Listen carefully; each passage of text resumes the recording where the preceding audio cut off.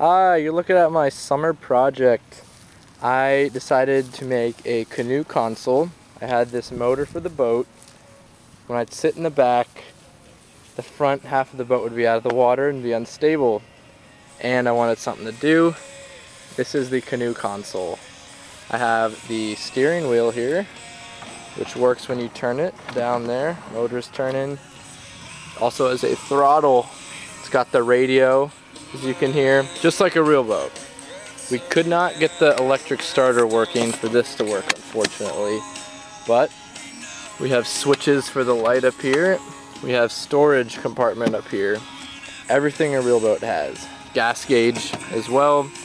And this is the kill switch to turn the motor off. So I'm going to give you a little show what it does. I would take it out for a spin and show you, but unfortunately my propeller decided to crack off 2 of the fins.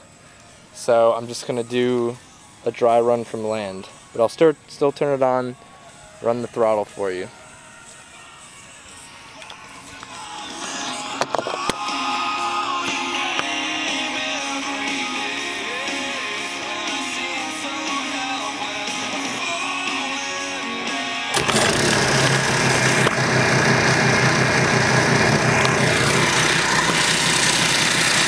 Here's the throttle.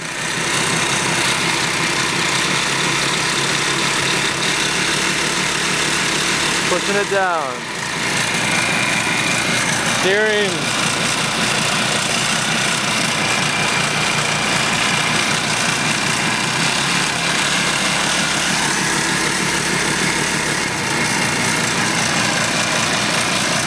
And the kill switch.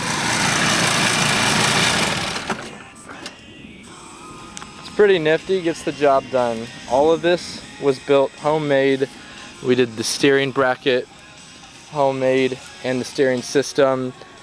We made the push rod for the steering all from plumbing parts and hardware from our local hardware store.